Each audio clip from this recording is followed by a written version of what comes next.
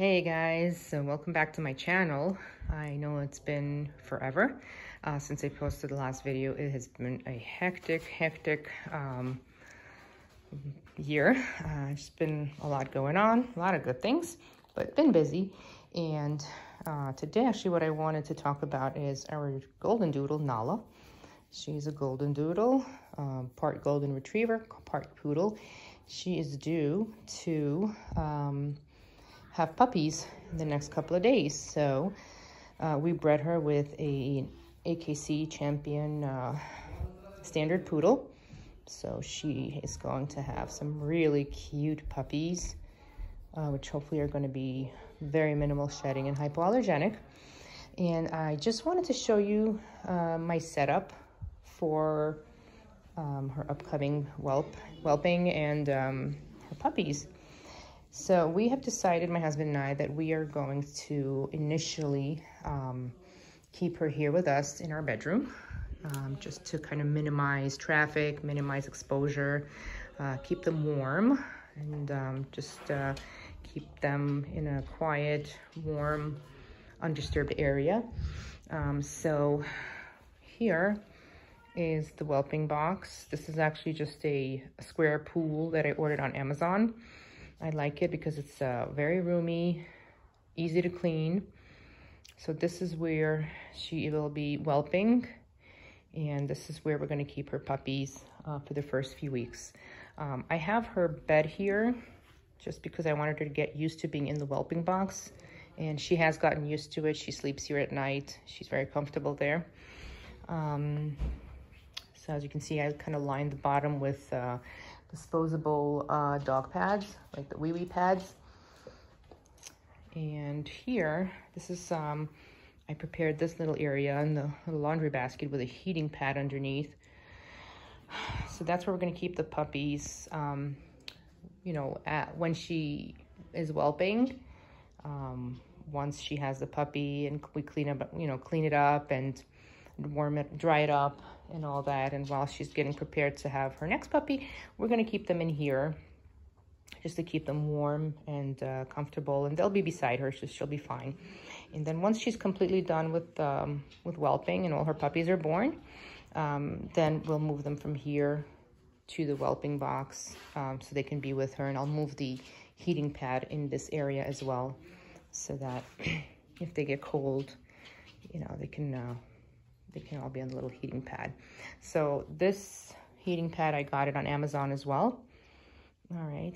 And here, actually on my dresser, this is where I set up everything. And this is a whelping kit that I got on Amazon. It's a whelping kit for 12 puppies. So we're not sure. We did an x-ray last week, and the doctor said at least 5 or 6 is what he can see on the x-ray, but he said there might be some more there, so we're prepared. And so as you can see, we have iodine pads. These will be used for, you know, when the umbilical cords are cut. We'll use these as antiseptic. And then I got these colorful puppy ID collars. So I have 2 different kinds, so we'll see which one works better. You know, just want to make sure they're soft enough and they're not going to be rubbing into their little necks. So we'll see what works. And then we have this suction bulb. This is going to be used to suction out the mucus from their mouths and their nose when they're born. All right. This is like a wrap for her tail. This is used for dogs who have long tails during whelping. As you can see, she has a nice long tail. So you just wrap it around her tail so it doesn't get all wet and dirty from all the, you know, discharge during whelping. This is 12 pairs of gloves. Obviously, 1 pair for each puppy that will be born. There's hemostat, all right, and surgical scissors that are included. This is going to be used if we need to help her with cutting the cord. This is floss with no wax. Disposable towels. These are going to be, you know, to catch the puppy and clean it up and dry it up. And these are some disposable delivery pads, they call. It's like wee pads, pretty much. I have a scale right here. We'll be weighing each puppy when they're born and every day after that. Have some Oracal Plus, all right, and this will be given to her after the first puppy's born. Calcium, it'll help her settle down and help her with uterine contractions, just to kind of get the process going a little faster. I just ordered this little emergency feeding kit just in case if, you know, one or two of the puppies are not able to latch on to her nipple and they need a little bit of extra supplementation. I just got one of these, and we'll see. I mean, if I need to order more, then I will, but I'm keeping my fingers crossed, and hoping that we won't need that, and hoping that all the puppies will be strong enough to, you know, to feed naturally from the mom. And these are just some paperwork that I got with the kids, and it's pretty much just gonna have information on each puppy that's born. Okay, so here we'll put puppy number 1, puppy number 2 as they're being born, the gender, the time they were born, the color, description of the puppy, their weight, and I guess this is just good to have once the pups go to their forever homes. Just some information for the new owners, and we will be keeping track of their weights every day, just to make sure that they're gaining weight and everything is going well. All right, and here, actually, this is what I have as the lining in her whelping box. I got these at PetSmart. They were actually on sale, so I got a good deal. I got the extra large ones. They have like the jumbo ones as well, but I think these are big enough for its purpose. And excuse me. So yeah, if you could see, these are the types that turn the liquid into a gel. Okay, so they're odor neutralizing, leak proof. It has adhesive tabs on the bottom, so I hope that this will do the trick and keeping things clean. Of course, we will be cleaning the whelping pad every single day after the puppies are born, just kind of making sure everything is, you know, clean and sanitized, and keeping those puppies as safe and healthy as possible. So that is our setup for whelping, and here she is, Nala. Hello. Here she is, our big mama, and she is on day 62 today, so tomorrow is her due date, so hopefully we'll see some action soon. She has been contracting here and there, but nothing really strong.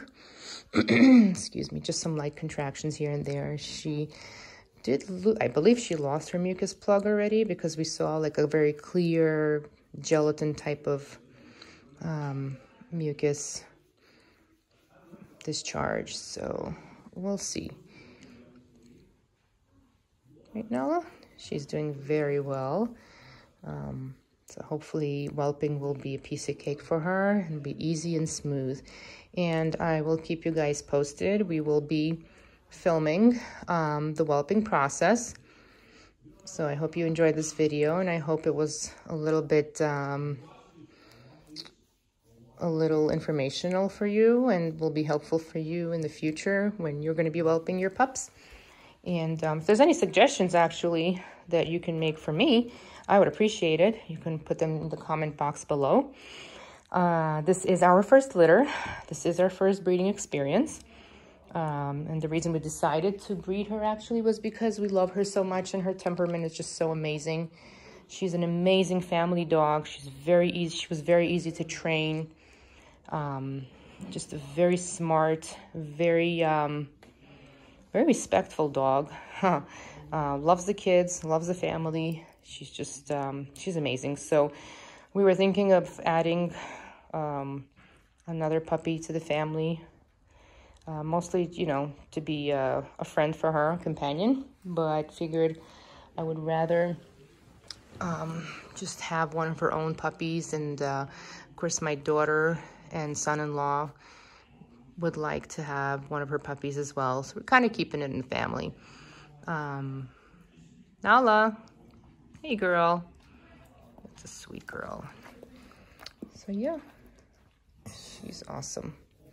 And we can't wait to see her new puppies and have some fun with them. And by the way, just wanted to mention, this is what I have here is just some washable pads that I can use under them afterwards. And these are just some old, like bed sheets, cotton or flannel. And we have some old towels here that we can use later on if needed, under the puppies and under her. But mostly during the whelping process, I'm going to use everything disposable so that, you know, as soon as she has this one puppy, we clean her up, clean the puppy up, throw that in the garbage, put a brand new padding, brand new towel for the next puppy, and so on and so forth. So I think we're ready. It's just a matter of time now before she decides to go into labor.